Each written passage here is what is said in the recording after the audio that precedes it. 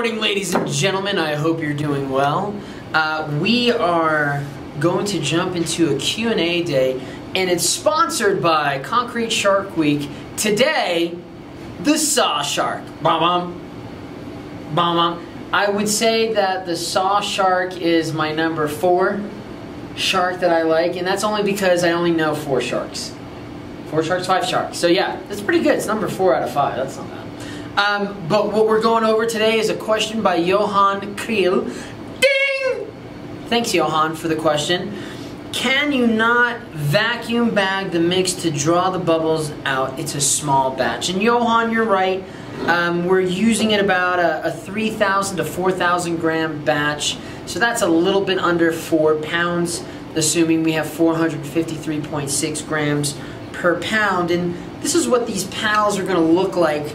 And I already responded to Johan's question on Facebook, and what Johan is getting at, and we'll put this in the links below, patchouli, so you can see the part 1 and part 2 of this that referred to this mix. This was part 1 mix, and this was part 2 mix, and they're both the same size mix. The difference being is we were controlling the air.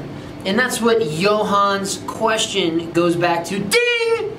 Can you not vacuum bag the mix to draw the bubbles out? It's a small batch. And Johan, you're right.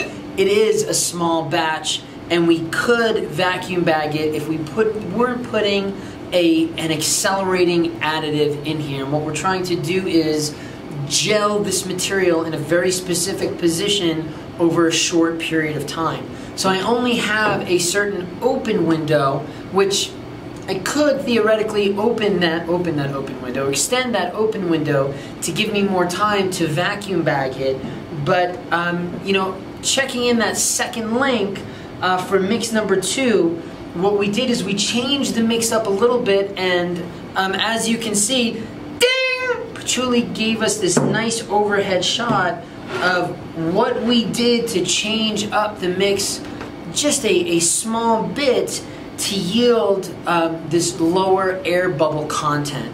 And this is a conversation that I've had with somebody offline about the high range water reducer that we were using and what we effectively caused by using the high range water reducer, which is one of the greatest high range water reducers out there, at a very high dosage. And we're going to be getting into that video here in another day, but the important part was that Johan was right, that I could theoretically use a vacuum chamber or vacuum bag to draw out those air bubbles, but I would need a significant longer open time before I had my initial or final set to allow me to get to that point of, you know, having that fluidity to allow those waters to be bubbles to be pulled out.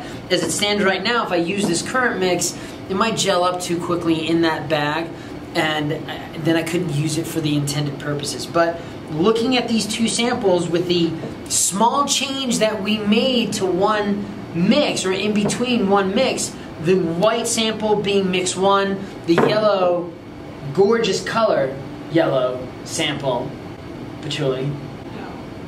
Patchouli's mad about the color yellow for some reason. But that color, or that sample, you can already tell that has a drastic reduction in the amount of air bubbles. And what we did is going to be part of that new video that we're going to be doing here in a day or so, or getting out to you in a day or so.